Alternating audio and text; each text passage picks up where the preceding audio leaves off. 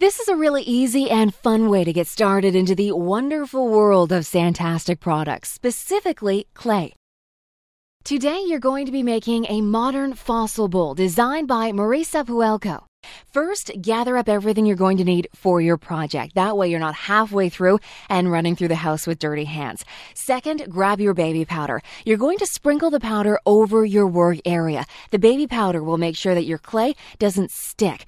Then, take your rolling pin, roll out an even slab of Santastic modeling clay. You're aiming for about a half an inch thick. Then dust the inside of a plastic bowl with more baby powder. You'll be using this bowl as a mold.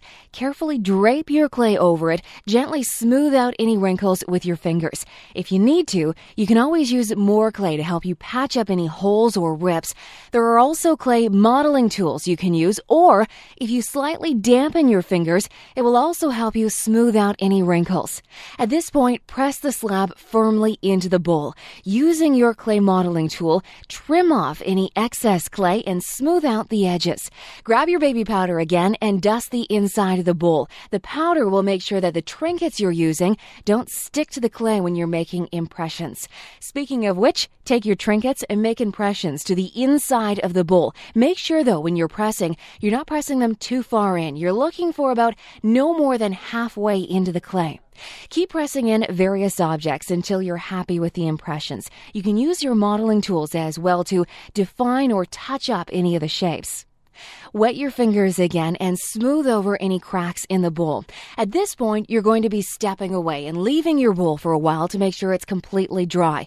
You'll notice when you come back to your bowl that it shrunk slightly. That's totally normal. You'll know the bowl is dry when it pops away from the mold and it's no longer cool to the touch. When the clay is dry, remove it from the molding bowl. You can file the edges smooth with an emery board, a nail file.